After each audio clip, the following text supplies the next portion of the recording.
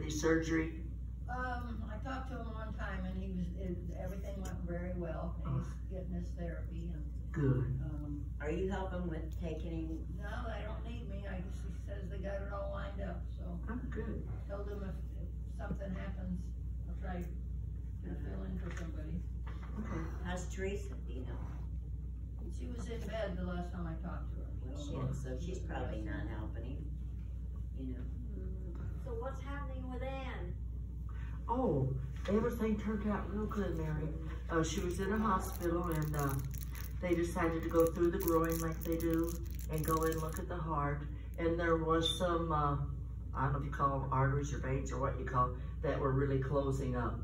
So they were in there, they go ahead and open, you know, and now she's doing better. She's done it a long time. Did they put stents in? They didn't put no stents. I didn't hear nothing about a stent. Well, I think when just. I got in there, I had stents with question marks. Louis I couldn't understand exactly what he was saying. Well, I never heard anything about any stents. I really didn't. I think just the going in and going up and, you know, open them up better than they was before. I got your stents. Yeah. Yeah, so she's in. Still wears the vest? No, she don't have to wear the vest anymore. Really? She don't have to wear the vest anymore. What was the purpose of the vest? I'm not quite for sure, unless it could sense Well, you were. Tina told me it was if her heart getting started. Huh? Tina told me it would shock her heart if it was. Like a defibrillator? Yeah, that's Oh. what Tina told me. I didn't. Yeah. Yeah, I didn't know either. I don't think she ever had to have anything done. Like I don't think anything happened. I thought like maybe it that. alerted them for anything, just like her heart rate was dropping. Yeah. I don't know how she knew that. I don't know how so she she knew felt that so either. bad. Well, She they just- can tell that on your blood pressure machine too, Yeah. Well, she. or that thing they put on your finger. Yeah. I don't know, but all of a sudden she just knew things weren't right. Yeah. You know. And she called Tina, and Tina said, "Go to the hospital." You know. Is she So home she. now? Huh? Is she home now? Yeah, yeah. She got to come home yesterday, I think. She got, after they did that, I think they did that on maybe the third day. And she thought she'd go home. They said no. He was going to take the vest off, but she had to stay one more night. And then she got to come home yesterday, I'm pretty sure. Hey, when somebody's as bad as Ann, you never know how things. And also, you know how they was always saying just that her heart was just 15%. 15 or something like that or more, but no, it's up to about 29, 30. Wow. It helped her heart. It helped her heart a lot to be beating better. It did. So, yeah, she's already making plans of doing this and doing that. She's going to Earl Park, isn't she? She said they might come to Earl Park, but she's always interested in going to a grandchild's ball game. Oh, okay. So there's some ball game come up she wants to go to, so I'm afraid she gets to do that, you know. But yeah, we just need to thank the Lord for Ann and, you know, things. Where's your grandchild today? With their mom. Yeah. Okay. See if there's anybody else. Well, I was so glad that Louis got to come yesterday, but you know he's still weak, so Yeah, he usually stays to the end, don't he got to go home. You know, he was just tired. He was just tired. So keep Louis in your prayers, because really, you know, it's just I guess going to take time because there's no meds. They give you no meds or anything. So you just It's just that the COVID affects some people like that. Oh, yeah. It drags on and on and Yeah. on, and it takes them forever to get over Sandy it. Smith is still dragging on. Is she She's worse than Louis. really? Who is it? Sandy. Oh, yeah. Okay. Okay. Well, she has all those other problems. Yeah. RA and lupus and Yeah. Well, we'll pray Yeah. for Sandy Yeah, too. pray for Sandy. Yeah. We'd love to see Sandy back in church with us. She would have enjoyed yesterday. Huh? She would have enjoyed She yesterday. would have. Yeah, she felt like Yeah. it. How's Roger Jackson? He was doing pretty good. Was he great? I'm hoping to get to go up and see him this next week. Oh, that's awesome. That's awesome. How many of you heard the COVID song yesterday? That man that played the banjo, he had wrote a song about COVID. And he sang it. It was funny. It was cute. I heard him say he was going to sing a song that he wrote. Yeah, he sang it. I didn't hear. Yeah. You know, I A heard lot him of say, people were busy visiting and they missed Yeah. it. Yeah. I missed it. Some of it. I missed it.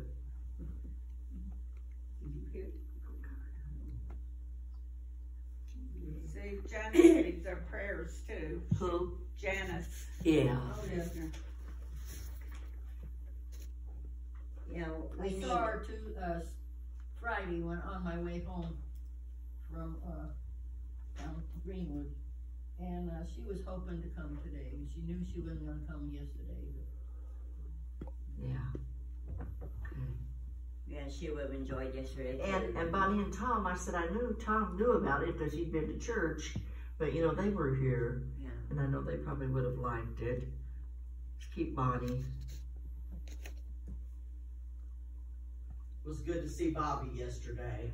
Didn't he look so good? I thought he looked just wonderful. I did too. Yeah. I got to talk to him because he was here from the very beginning. Yeah. Yeah, I believe he was sitting here when I got here. Yeah. Yeah, it was. Did Robbie bring him? I guess Robbie brought it because He No. drove. he drove himself. Did he? Yeah. Well, What was Linda here? Robbie's Linda? no. I noticed Rob coming in later, but I thought, well, maybe he was doing something out in the crowd, or you know, or Yeah. I thought he brought his dad, but he didn't. No. Yeah. Boy, Bob's really getting strong, isn't he? That's wonderful. Well, he didn't have the keys to his car and it was at Robbie's. Uh-huh. Robbie told him, said, you walk over and get him. Really? And he Walk did? over and got him. He probably thought he wouldn't do it, huh? He meant to be here, didn't he? That's awesome. That is awesome. Let's look again. We don't want to leave nobody out. Yeah, Rob was cooking hot dogs with Louie when I got here. Yeah, and Bruce helped too. Yeah. Bruce, oh yeah. Louis had quite a bit of help, but I'm so glad of that. Yeah. Linda, is Tildy and John still gone? No, they're home. Getting ready for the next trip? Well, I don't think John really wants to. She hasn't decided Not yet. after Yeah. being stranded. I don't think I want to. No. Let's keep Irene's daughter, Ronnie. Keep Ronnie in our prayers.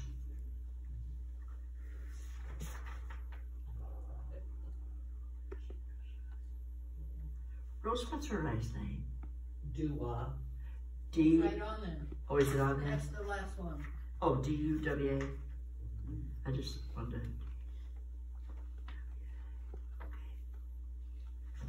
And Irene too, because she's not very well. Okay. And I know she tries to help her daughter. I did have, well, there's Irene. Yeah, she's on. Okay, is there any others that I'm overlooking? Is Irene, is she recovered from her heart attack? Not really, no. She just pushes herself because of Ronnie. Mm-hmm. What about Bob Todders? Is he doing okay? Anybody talk with him? He has problems getting around. Sometimes he falls. Does he? That's awful. Be by yourself and fall. Bill needs prayers for that because he's having a real hard time getting up and walking. His leg gives out. It just gives out on him. Falls forward and I have to hold him up, and it's hard to hold him up. And Well, does he use the walker? yeah, he uses the walker, but you can only take it so many places, and then he has to use his hands on the washer and dryer or on the desk. Yeah. Whatever you can grab on hold of, huh? I wonder if they're thought of having some kind of a belt he could put on so you could hold on to him. Yeah, but he'd have to wear it to bed because he gets up every 2 hours. Does he really? That's Well, And I hard. have to get up with him. Yeah. A gate belt isn't hard to put on. It only takes a minute. Yeah, but It's just something goes around your waist. You could just kind of guide him a little Ronnie bit. got so he wouldn't let me put it on him, and then he fell. I couldn't hold him. Oh. You know, all I could grab was his t-shirt, and Yeah. he still fell sideways and broke his arm right Oh straight my. up and down. Yeah. But it was my fault. Yeah, that's the way Bill is, it's my fault. Gotta blame somebody. If there's no others, let's take these to the Lord in prayer. Our dear Heavenly Father, we thank you, Lord, for each one that's coming to your house, Lord, to worship you. Bless them. And Lord, we're just so thankful for yesterday, for everyone that came out to enjoy the fellowship and the food and the music. I pray each one went home with a blessing, Lord. Thank you. And Lord, we want to pray for Rodney and Teresa. Rodney's getting over his surgery, and Teresa's probably still working on getting over her surgery, Lord. So just be with that couple. And Lord, I just pray that they could get well enough and they could come back to church. Thank you. And we pray for the success of Ann's little surgery they done where they just go in, Lord. Oh, Lord, we're just so thankful for that. Just sounds like things are going to be better now. Bless Ann, Lord, and John. Thank you. And we pray for Louis, Lord. We pray that he could just get stronger each day. And he has, Lord. And we're so thankful for that. He's able to mow and do different things. You just can't push it. So, Lord, just touch Louis and let him get his strength back. Thank you, Lord. And we pray for Sandy too, Lord. She's went on so long, being so weak. Touch Sandy, Lord, and give her her strength back. Thank you, Lord. And we pray for Roger Jackson and his recovery. And we just pray, Lord, that each day he'll get stronger. Thank you, Lord. And we pray for Janice. We miss her so, Lord, when she's not here in church with us. And we just pray for her health, Lord. You know the problems. You know what she faces every day, Lord. So just be with Janice and touch her, Lord. And we pray for Tom and Bonnie. And we just know there's lots of days, Lord, that Bonnie can probably hardly do anything. And we're just so thankful, Lord, for the good days. For the days that she can get out and go with Tom. Lord, I pray she knows that we love her and that we miss her and Tom both. Thank you, Lord Jesus. And we pray for Ronnie Dula and her mom, Irene. They live a life that, Lord, that they're just not well. There's just so much wrong. And they just don't know what's facing them, Lord. So, Lord, I pray you just give them confidence, Lord, that you're there for them and that things can be better. Thank you, Lord Jesus. And we pray for Bob Todders out there in his home, and he falls, Lord, just like Bill Saloni. Lord, we just pray for both these men. We pray for strength, and we pray, Lord, that they can learn to use equipment and learn to hold on. Touch them, Lord. Thank you, Jesus. And Lord, we just pray for our pastor today. We pray for the message, Lord. We pray we can listen to it, Lord, and we can learn from it. So be with Dan today as he brings the message to us. We ask all this in thy precious name. Amen.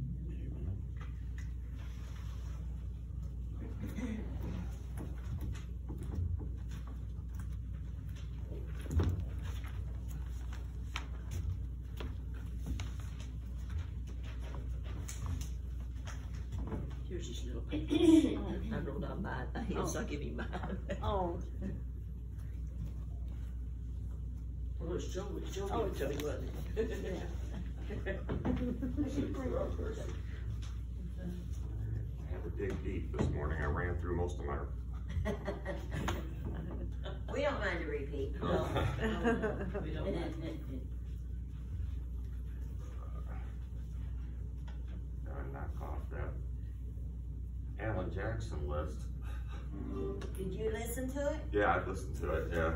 There's a lot of good stuff on there, so I want to start finding printouts and stuff.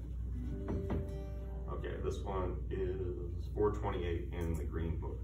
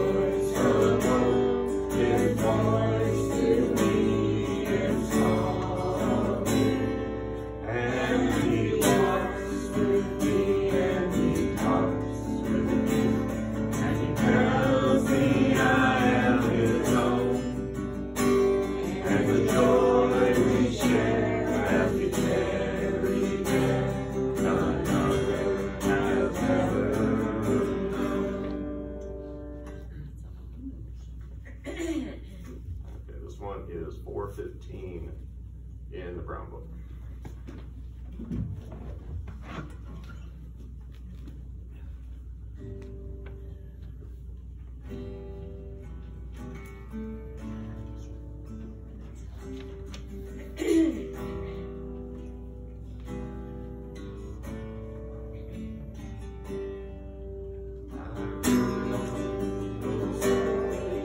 I'll say on Calvary to save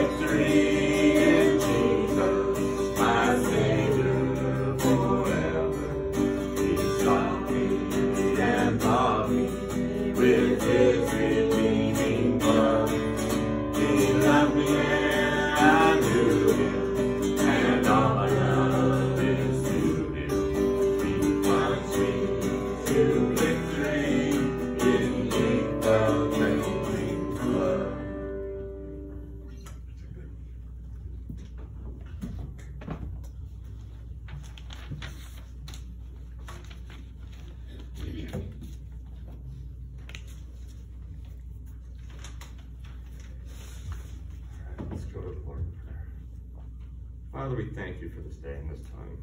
We thank you for your word. Just ask that you would open our hearts and minds, Father, as we look to your scripture, that you would help us to grow and to learn. We just ask you to penetrate our hearts with your word. It's in Jesus' name. Amen. All right, this will kind of go along with your call to worship and the book you're reading. Another one going along kind of what we did last week. We did the parable of the weeds, and it shows where the righteous and the sinful will be separated.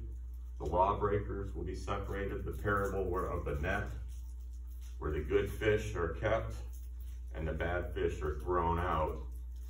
And these will be thrown out into the area where there would be weeping and gnashing of teeth. So with that, jumping into Luke this week rather than in Matthew, I'm going to touch on Lazarus and the rich man. So this one's a bit longer than the other parables that we've touched on. So if you've got snacks, go ahead and get those out.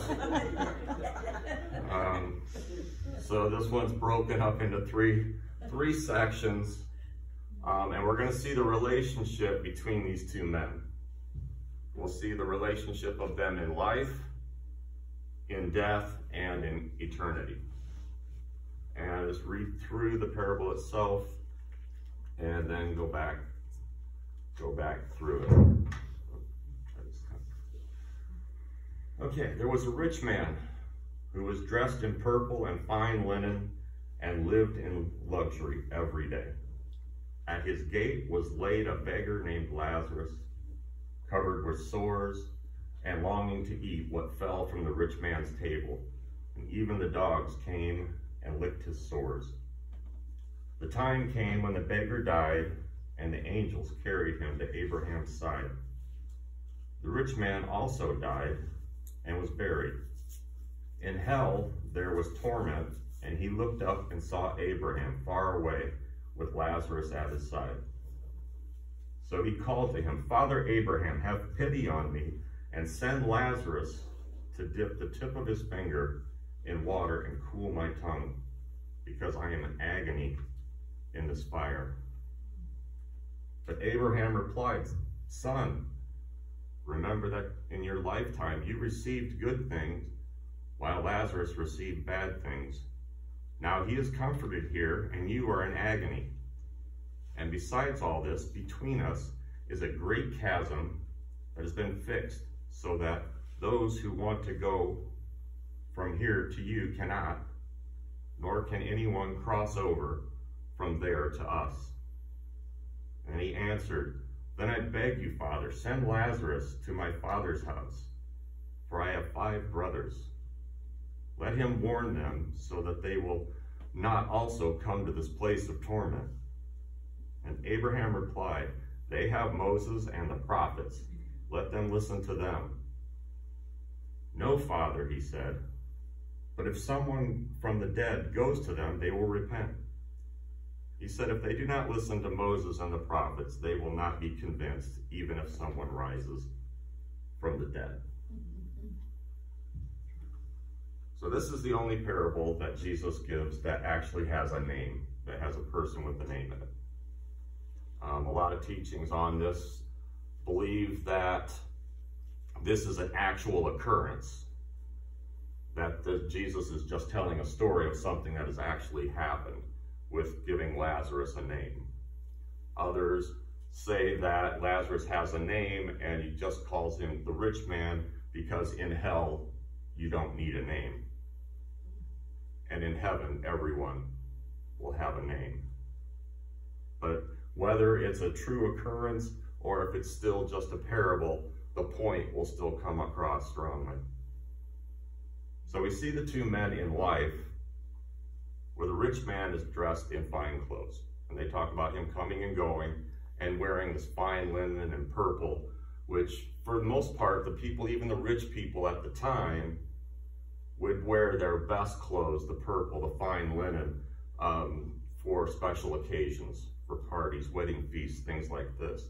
This man is wearing this on his daily leaving of his house. This is just his normal wear. is something that most people couldn't even afford. So from this, we could figure that he is extremely rich. And then he has a very extravagant lifestyle, not wanting for anything. Anything he wants, he can get, he has.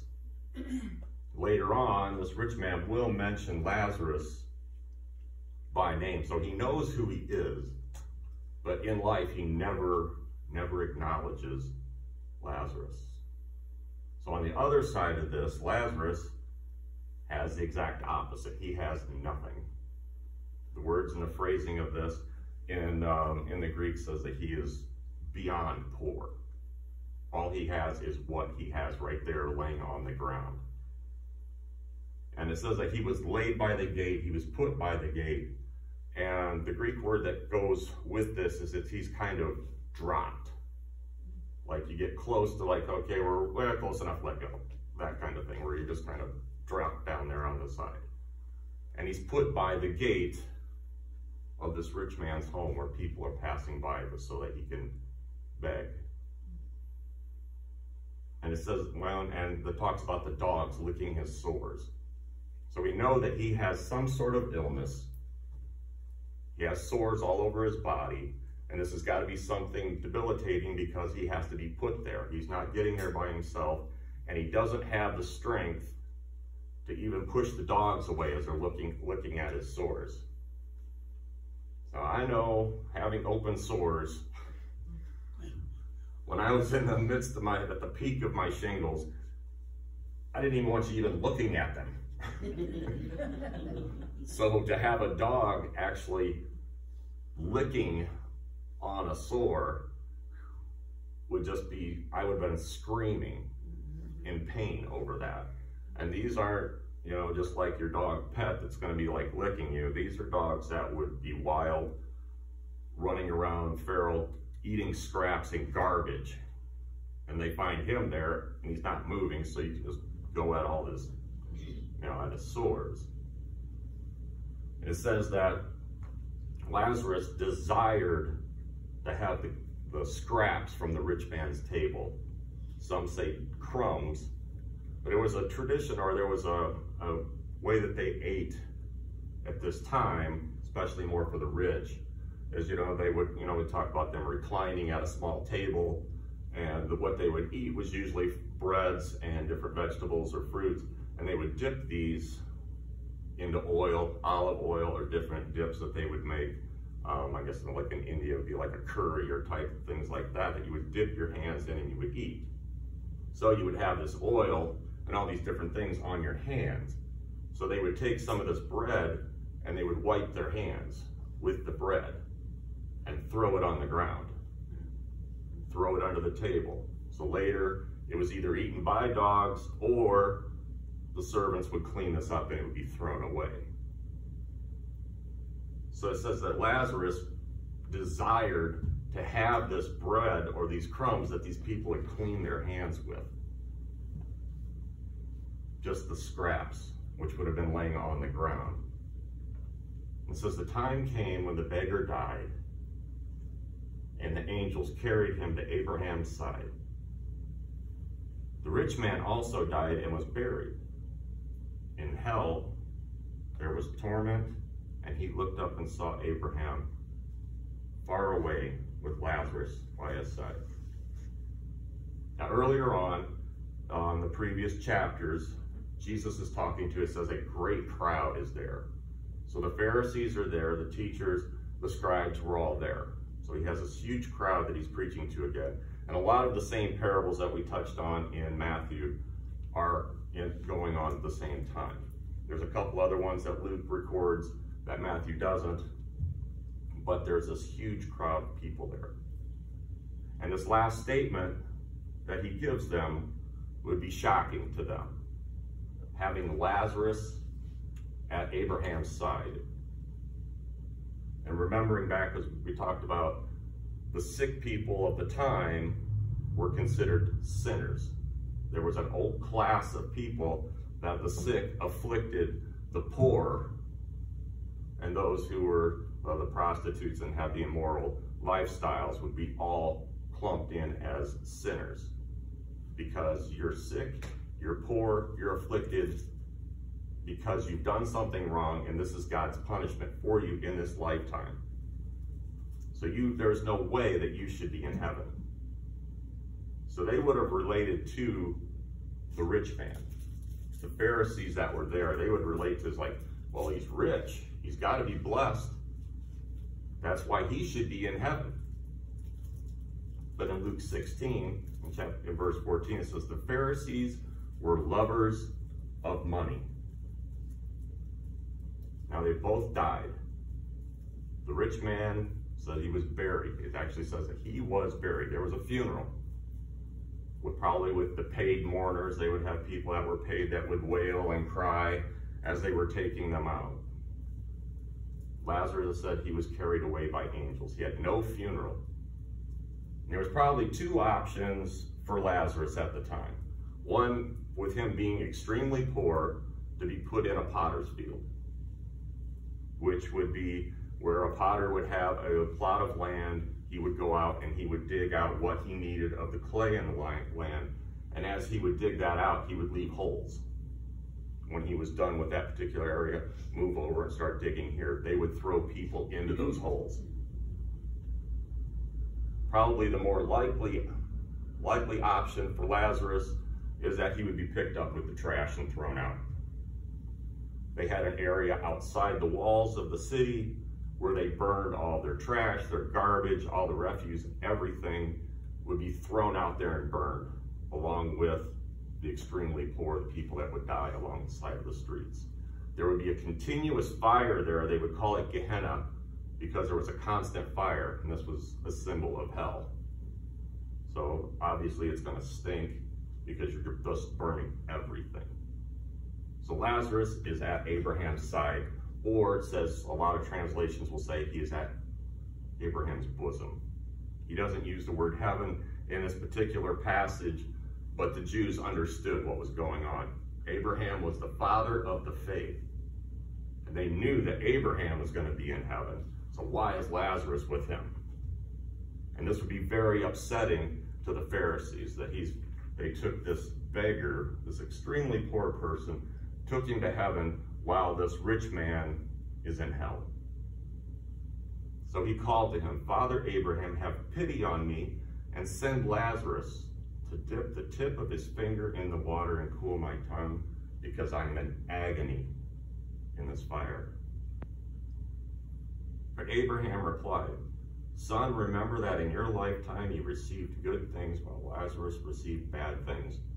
Now he is comforted here and you are in agony. And besides all this, between us is a great chasm that has been fixed, so that those who want to go from here to you cannot, nor can anyone cross over from there to us. So why does he say, send Lazarus? Why not, Abraham, come get me? Does he still consider himself better than Lazarus? Lazarus was poor. Lazarus was basically, in his eyes, worthless. He never acknowledged him in life. Now he's saying, please send Lazarus. Send Lazarus. Is he thinking of him as what would be a servant to come get me? Does son just give me this one drip of water? There's no repentance in hell. The Holy Spirit is gone. There's no way that we can repent without the power of the Holy Spirit. And why one drop of water? Why not hit me with a bucket? Why not get the fire hose out? He wants one drop of water, which tells you how much agony that he is in. That one drip would give him a certain amount of relief. So now the two men have switched places in death and in eternity. And there's no changing that. There is a chasm that is fixed. They cannot cross either way. And just by chance I came up, there's no changing your position. And just by chance I came across this teaching this week about the Apocrypha from the Catholic. Has the extra books that they have. And they talk about it in that, about praying for those who are in hell, that they could still go to heaven. So they're talking about praying for the dead. This says you can't. There is no changing. Once you die, where you are is where you're going to be. Matthew 10 says, do not be afraid of those who kill the body but can kill the soul. Rather be afraid of the one who can destroy both the soul and the body in hell. So with the rich man saying he's not going to get the relief, he's not going to get that drip, that one drop of water. He says, I beg you, Father, send Lazarus to my father's house, for I have 5 brothers, and let him warn them so that they will not also come to this place of torment. And Abraham replied, they have Moses, they have the prophets, let them listen. So again, he says, send Lazarus. And why is he sending Lazarus? He doesn't want his brothers to be in the same situation that he's in. And if you notice, he's alone. The rich man is alone. It's not a big party. It's so many times we hear, well, with music and all these different things, I actually heard somebody say, I might as well go to hell, all my friends will be there. The rich man doesn't even want his brothers to be with him because he knows this is horrible. And he is completely and totally alone. Whatever entertainment, music, you're alone. All good gifts come from the Father. All good gifts come from above. And hell is going to be the complete and total absence of God. Everything that we find pleasurable, everything that we like, everything is gone because God is gone. No common grace in hell. Today, everybody can enjoy the sun. Everybody can enjoy a good meal. Everybody can enjoy the landscape and all the beauty that's out there. This is from God. This is common grace. Friendships, family. The lost have these. The sinners have these things. They can enjoy it. Common grace. That is gone. The light, it's gone. Everything is gone. He said they have Moses and the prophets. They had the same thing that everybody else had. They have access to it that everybody else had. No, Father Abraham, but if someone from the dead goes to them, they will repent. He said to them, if they do not listen to Moses and the prophets, they will not be convinced, even if someone rises from the dead. And there's a bit of irony there, being that Jesus raised a man named Lazarus from the dead. And after he was raised, they tried to kill him again to cover up the evidence that Jesus had raised somebody from the dead. They didn't want people knowing or following Jesus. And this is a huge thing. He raised somebody from the dead. That's going to get around a little bit. So they tried to kill Lazarus again so that Jesus wouldn't be followed by the people that knew of him raising him from the dead.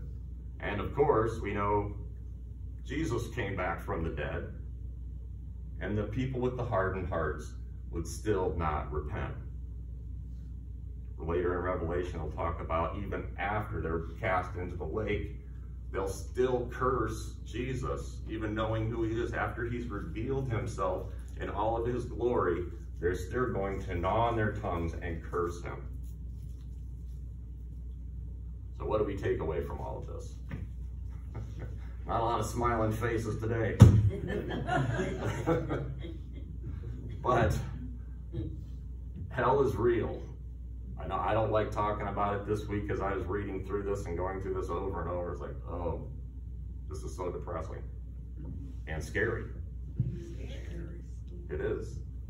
Even being saved and trusting in Jesus, and even reading through this is like unending torment. My arm would drive me crazy last night. And that's just this. It's not everything. And I'm just sitting there, Lord, I don't even, is this like just a little taste to go along with my sermon? So I've got like a, but I can't even imagine that kind of pain and torment. that it's real. And Jesus talks about it. He tells us this as a warning. And there will be religious people in hell that have not trusted in Christ. The religious, the Pharisees, the teachers of the law, the ones that knew the scriptures, the ones who had Moses and the prophets, had it memorized, but still wouldn't let it into their hearts. They knew it. A lot of people know the scripture. That's always one thing that always scares me. It's like, am I just knowing this, or am I trusting? You know, it's one of those, my own paranoia and doubt in myself. But they knew the scripture. There will be religious people in hell. It's only those who have repented and accepted the truth of who he is. Another thing is, we need to get the gospel out. People need to hear it. Either in the way we live, the way we talk, the way whatever we do, we have to live as an example of what they're going to get without knowing the gospel. With rejecting it or having the hardened hearts to pray for the lost. To have that broken heart for those who don't know, which is hard sometimes, because when you have people with hardened hearts, or you have people like this rich man who just, I don't need anything, I don't care about anything, I've got myself, I've got my money, I've got what I want, I don't care beyond that. But they have broken hearts for those basically are living in the true ignorance of what the gospel says and what the scripture is. To have that broken heart and to know that this is truth, whether this is, as some say, an actual occurrence or Jesus just getting the point across in a parable, it doesn't matter. It's true. And he's putting it out there for these religious people so that they would see the way things truly are. Just because you have a lot in this life doesn't mean that you're blessed in the one to come. Let's pray. Father, we thank you for the salvation that you give us through Christ Jesus. We thank you that you've given us the opportunity to be saved, that we all deserve the torment, the fire, the hell, but it's because of what Jesus has done for us that we can be with you in heaven. We can be with you in eternity. Pray, Father, that you would help us to get the word of Jesus out to those that are around us, to live a life that is an example and a representation of our Savior. And we thank you, Father. It's in Jesus' name we pray. Amen. Okay, so if anybody's in this position, I'd rather be with Abraham to speak, or come forward at any time to bring the song. Let's stand and turn to 517.